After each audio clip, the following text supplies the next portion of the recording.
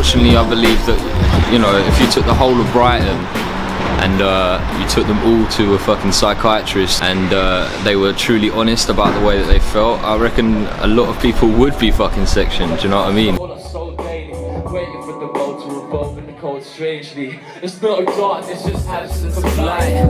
Guess you gotta be fearful to fight.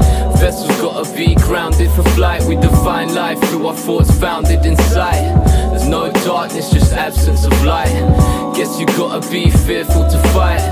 Vessels gotta be. It's been quite a long while of me just talking about one certain thing, do you know what I mean? And it was all just focused around drugs and partying and graph in my life then, and that was basically all I did back then, do you know what I mean? And once I kind of came to stopping a lot of that stuff, I had a lot of stuff to write about, do you know what I mean? It's after you've been numbing yourself for a lot of time and then everything comes back, you know, you've got a lot to say, and music's like therapy in a way, you know.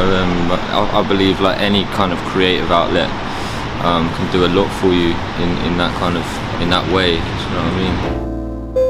I've been thinking how the left is right and right's wrong.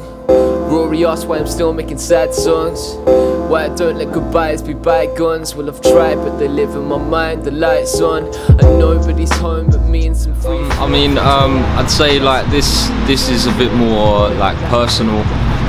It's kind of taking a bit more. I mean, a lot of the topics on the Garden of England were kind of talked at from a third-person perspective. You know, that kind of makes it easier in a way when you're not talking about yourself. But yeah, I kind of felt like there was always going to be a time where you know, I delved a little bit deeper and yeah, just spoke about my own personal experience, you know.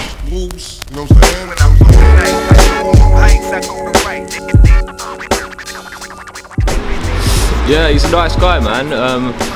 Yeah, I've only actually met him once. It's that weird thing where you just meet people, fucking friends of friends over the internet and never actually meet anyone. And I met him and yeah, real safe guy, and yeah, he's been dropping heat on Village Live.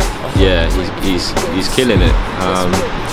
It's just got that kind of real nice 90s sound that I vibe with, do you know what I mean? And then so his side is like, we've put it on the thing, it's like a little bit cheesy, but his side is the ill side.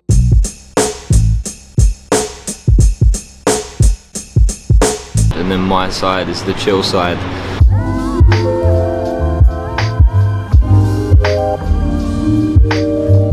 So mine's a bit more, you know, laid back, and his is pretty full on.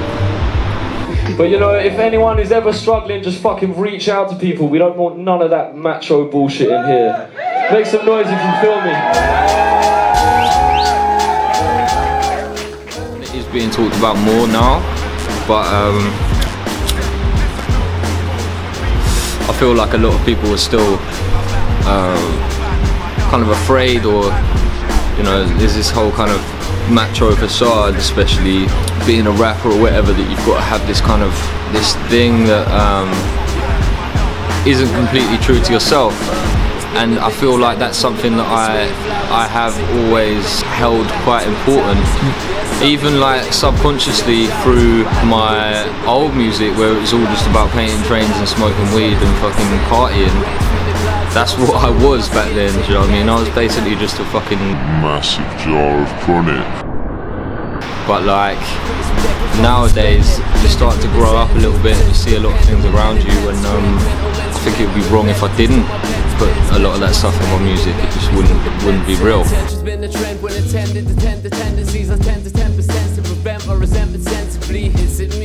I'm a world away from what I see. Truth is I'm seeking for meaning.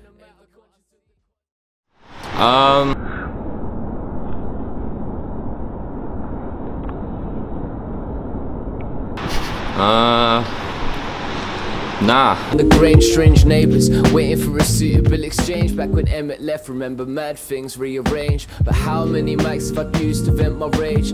How many likes to the views on what they've made make difference? Living without harmony and dissonance, submissive to the hands that hold the soul at nuclear distance. It's like this, it's like that.